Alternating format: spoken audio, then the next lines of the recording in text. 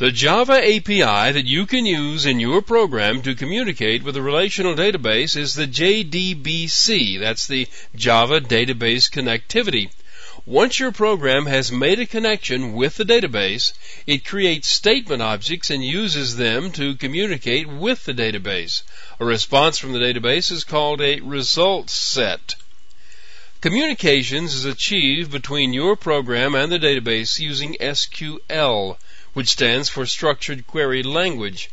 This command syntax is used a lot, and you'll also hear it called SQL or squeal. One fortunate thing has happened. When SQL first appeared, it came out in different dialects for different databases. However, over time, those dialects have merged into one, and we have now what is almost one compatible language for all databases.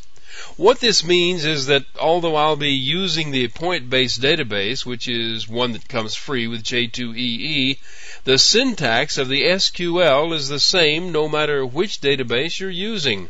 What differs are the drivers. A driver is software that talks to Java on one end and to a specific type of database on the other. The driver formats the message packets and takes care of communications. All your program does is use the JDBC, which in turn talks through the driver to the database. Drivers are freely available. All you have to do is pick the one you want, download it, and install it. But there are different types of drivers, and you need to be aware of these types to make sure you get the type you want. The types are numbered 1, 2, 3, and 4. A Type 1 driver maps the calls from the JDBC to the calls of the native API of the database. Now, the communication goes through a bridge such as an ODBC. That is, the calls to JDBC are translated to calls to ODBC or some other bridge, which translates those calls into the native API of the database itself.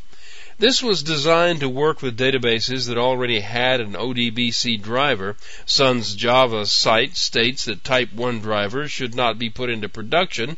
They should only be used to prototype systems. A Type 2 driver is like a Type 1 in that it communicates through the native API of the database, but it makes the calls directly to the API instead of going through an intermediary bridge. This is a more efficient driver because it skips that intermediate step of the bridge. This type of driver talks to a middleware process, usually running on another machine. The communication between the processes uses a database-independent protocol. The middleware component uses the native API of the database. One note here, since the middleware component is its own standalone program and it's on the same computer as the database, it could actually be using a Type 1 or Type 2 driver to talk to the actual database. The Type 4 driver is the one that's known as a thin driver. The driver communicates directly with the database. This one is written completely in Java and makes Java calls to the database API. There's no C code API involved. Because it's written entirely in Java, it's portable and is a good choice for systems that need to run on different platforms, Unix, Windows, Mac, so on. You want to install a Type 2 or Type 4 database except in special circumstances. Types 1 and 3 add communication layers that you don't want to have unless you really need them. Types 2 and 4 both perform well, and the only way to be sure which is better on your system is to test them. You can find the driver that you want right here. The makers of database systems want their drivers to be used, so their databases will be used, and they put their drivers on this website to make them available. You select your version of J2EE, the type and version of your database, and you'll be shown the types and names of drivers that will work for you. You pick the one you want, and you download it.